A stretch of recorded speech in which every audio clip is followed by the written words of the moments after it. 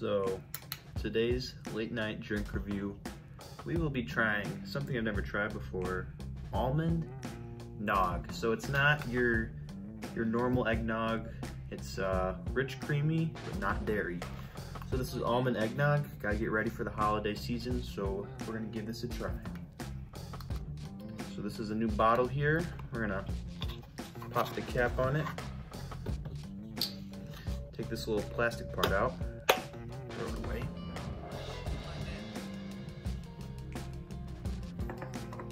Look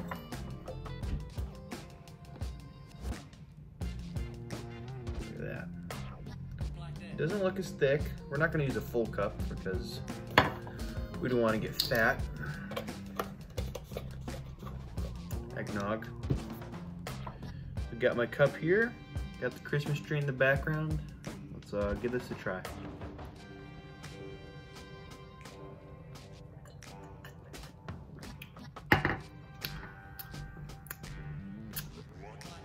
Okay, so this tastes almost like a normal cup of eggnog would. It's got the nice, the eggy flavor to it, as you would maybe say. But then in it is that almond nog flavor as to the name. So it's got that almond flavor, but it's also got that conventional eggnog flavor to it. It's not as thick as a normal cup of eggnog would be. It's a lighter drink because you know when you drink almond milk as compared to regular milk, the thickness does differ. So this is a very good drink. I mean, it's definitely a healthy alternative for